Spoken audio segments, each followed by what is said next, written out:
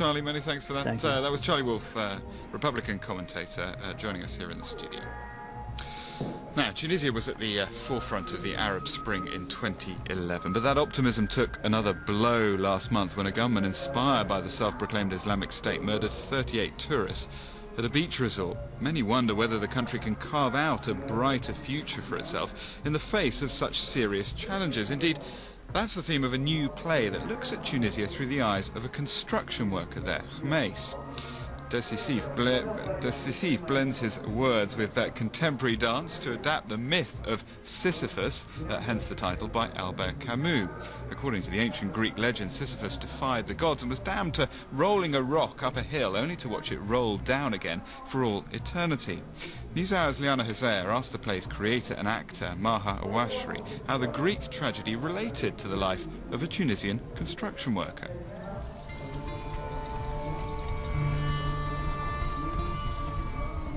I started this piece before actually the revolution, and my main question was, what was the project of this country? I choose the construction worker, the image of building something, but you don't know what you build, because you know, in the time of Ben Ali, he was building a lot of things, but for no reason actually, without any clear view for the society. We are just lost, and this is what really pushed me to write this piece. Yeah.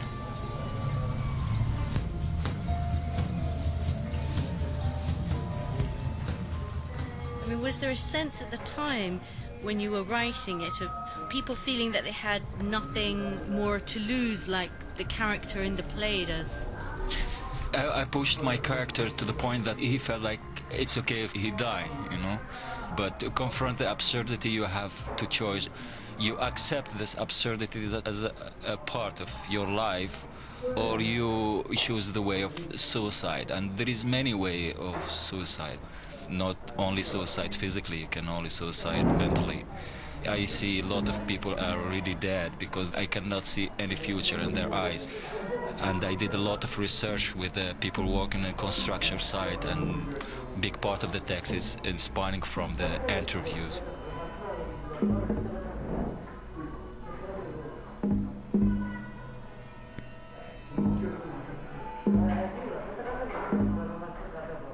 What were construction workers saying to you at the time then? One of them, he said to me, like, every day I woke up, I feel myself as a dead, because I don't feel his body anymore, because the work is so hard. I found a lot of pressure before the revolution, because we were afraid there is no change anymore, and nobody was happy with that, you know. Even we don't express our opinion. We really wanted to have a change, whatever this change meant.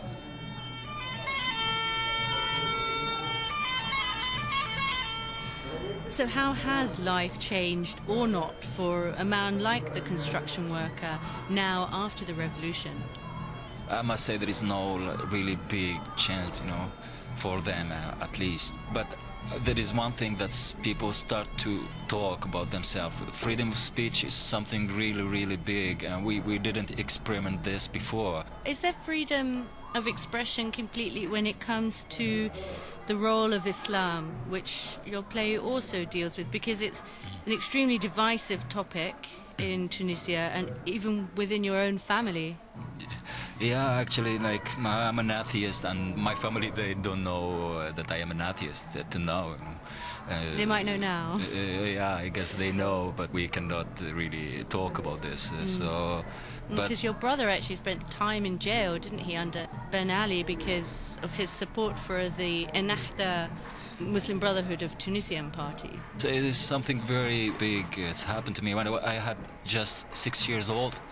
And I remember very well when the special police came and they broke everything in the house, and they take him in front of my family and from my mother, and I was shocked and traumatized from this.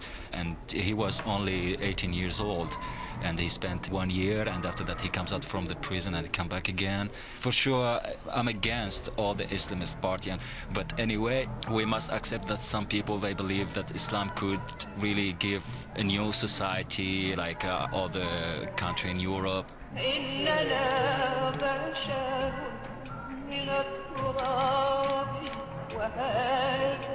My brother, he accept me, and he know that I'm an atheist, and we talk too much about the political situation and all of that. And also I have Salafist friends. I meet them every day in the coffee, and we talk, and they know that I'm an atheist. Sometimes it's hard to accept each other, but most of the time it's okay. But there is some people like the terrorists that I guess all the world they must deal with it. Well, that was what I was interested in, because Tunisia, you've got broad political plurality. Why then is there space for these extremists?